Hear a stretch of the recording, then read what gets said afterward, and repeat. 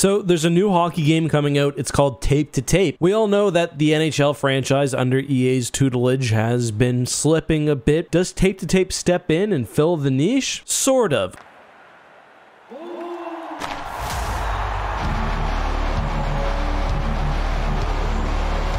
I've got some complicated feelings about the game. I didn't get to play the whole thing, only a certain part, and it was sent to me for free by the Tape to Tape team. You should always know that when someone's reviewing a game, whether they paid for it or got it for free. So I like Tape to Tape, but I don't love it, and it's unfortunate because it's on its way to being something really special, but it's really, really lacking in some key areas. And unfortunately, these go all the way down to how the game is played on a core level. I'm a huge fan of indie sports games. One of my favorite sports games, if not my favorite of all time, is Super Mega Baseball. I was hoping we'd see something like that in Tape to Tape, but there's a lot missing. For example, from a gameplay perspective, I get that they wanted to emulate the NHL 94 style of gameplay, but I think the better way to do that is through how the game is paced and played rather than removing features. For example, there's no real way to actually deke in Tape to Tape. I didn't want the NHL shoot stick, but having the right stick on the controller be for deking,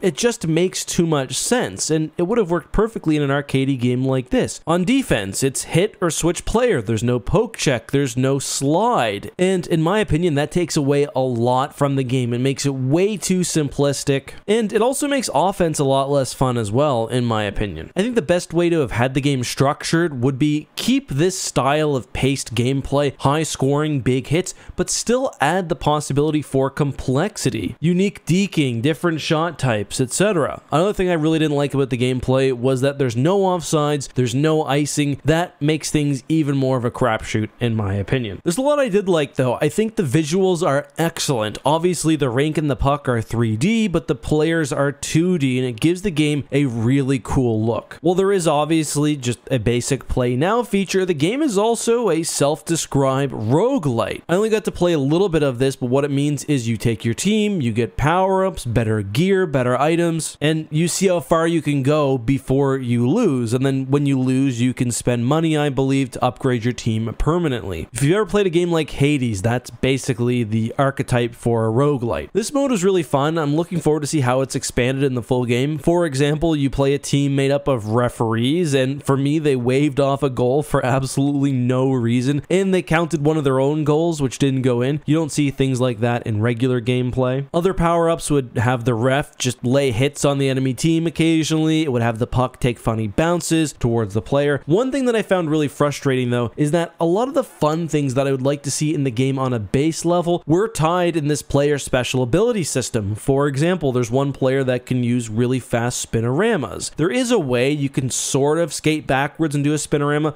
but not this fun. There's also apparently a quick sprint feature where you get a short burst of speed. That's something I think would have worked exceptionally well in the game as sort of a base feature, especially where there's still a lot of real estate on the controller, which just isn't used. Otherwise, it does seem like there are some features that I would have liked lacking, and I don't want to be too critical because it seems like this game might be priced pretty cheaply. I don't think we know the actual price right now. I would have really liked to see a create a team mode, especially where the art style is so cool. Give us a basic logo maker, give us all the bandanas and glasses and stuff, and let us make a team of 5 players. That was actually my favorite thing about Super Mega Baseball. I would make an entire roster, a full baseball roster of all me, my friends, and it was just super fun. It'd be like, oh, Mike got his home run, first one of the season. There's also no online multiplayer, and I'm guessing that's just because they're an indie team. There is, however, couch co-op and couch competitive multiplayer. So yeah, that's my thoughts on the game. From what I played, a step in the right direction. I'm glad there's another player in the hockey video game scene. There's also one for the Switch that I play sometimes. It's called like Blood Sports, I believe. But they need to add more. There needs to be more complexity, and I hope that this game sells well enough and gets a niche enough fan base that they can go on and make a sequel. And if they do, listen, I'd be happy to lend my talents in marketing the game, whatever you guys want, if we can get it to that next level. But those are my thoughts. Let me know yours down below.